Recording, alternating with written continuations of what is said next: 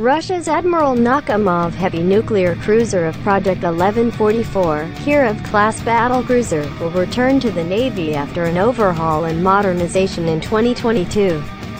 Russian Deputy Defense Minister Alexei Krivoruchko told reporters on Monday. It will be the most powerful Navy warship. We inspected the project. The ship is now about 50% ready, he said. According to Krivoruchko, the Defense Ministry allocated 29.5 billion rubles for the project this year alone, as was agreed with the Sevmash shipyard. We expect to receive the ship in late 2022, he said. We have no doubts that this time frame will be observed. No doubt, it will be the most advanced cruiser, carrying high-precision long-range weaponry, the Deputy Defense Minister said when asked to comment on what kind of weaponry the upgraded battlecruiser would carry. The cruiser was laid on May 17, 1983 as the Kalinin.